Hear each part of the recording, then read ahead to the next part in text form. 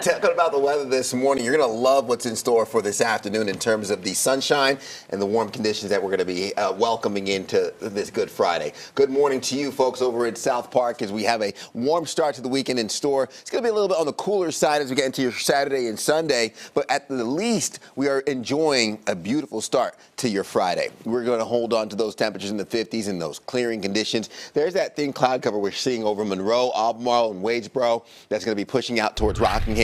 Our mountain counties looking a little bit in the way of some thin cloud cover as we have the satellite laced in with that radar. Taking a look at the map here. The cold front has been pushed off to our east, and that's going to give us those clearing conditions for the day, ushering in sunny skies, warm temperatures in the 70s. And this is a look in terms of your afternoon here. Not looking too bad. It's this evening which we'll see the increasing moisture along the Tennessee border. That's Friday, 11 p.m.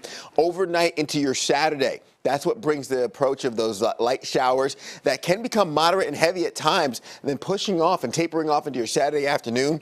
We're going to start drying out. Partly cloudy skies, still a little bit on the gloomy side, a little gray heading into your Saturday evening.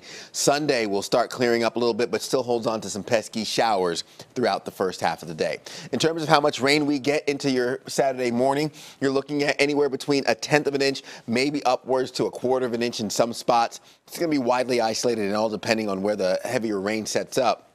Saturday looks to have a 40% chance of those showers. Monday looks more like a soaker as you get your work week started. So overall, mid-50s around the Queen City, 55, Monroe, Wadesboro, Rockingham coming out in the upper 50s. We're in the low to mid-40s for Boone, Jefferson, north of I-40, holding on to some of those chilly conditions. We get into the warm conditions later on today, 76 degrees. Not too bad for your afternoon. Concord at 76 as well. Likely to stay in the low 60s for Boone and Jefferson.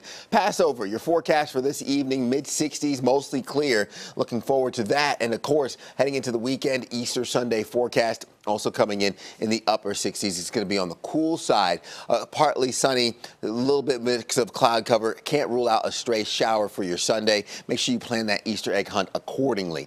In terms of your overnight lows, we're going to be in the 50s throughout the weekend. Highs are going to be in the 60s. So a bit of a cooler weekend here in the next couple of days. Monday brings a good chance of rain. As we start the work week, we're going to be clearing out by the time we get to Tuesday, and those temperatures rebound into the mid-70s by Thursday of next week.